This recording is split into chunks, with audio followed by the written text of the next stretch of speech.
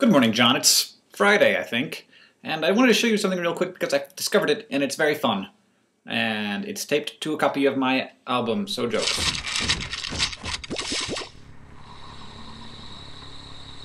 Let me do that again for you.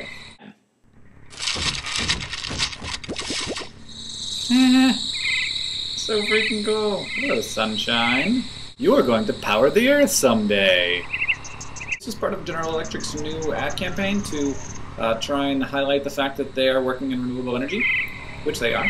And this technology, the augmented reality, I taped a thing to my album and now I'm holding a 3D hologram in my hand thing. Can't really say that that's going to save the world.